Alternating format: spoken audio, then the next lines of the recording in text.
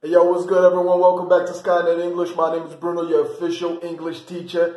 Now, check it out. We're going to go back to that series of New York slang words. Now, I already had people sending me messages talking about, oh, this isn't the New York slang word, you know what I mean? We say it in other states, we say it in other cities. Yeah, I know. I'm just generalizing because many of these words are very commonly used by New Yorkers, but it's not necessarily only New Yorkers. You know what I'm saying?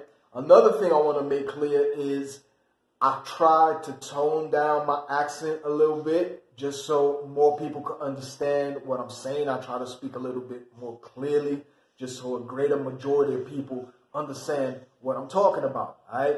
But I'm going to drop some videos in the future where I let it hang, you know what I'm saying? I'm going to let the New York accent come out, and I'm gonna drop the videos, and I'm going to put that in the title so all of y'all know that, you know, I'm not going to be toning down my accent. Now, today's word is whip. Now, I'm going to put a picture, bang, right over there, of a whip, the traditional meaning of a whip, you know? It's that thing that we use so we can steer the horses.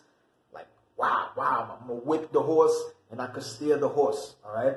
But in New York, when we say whip, we're talking about your car. You feel me?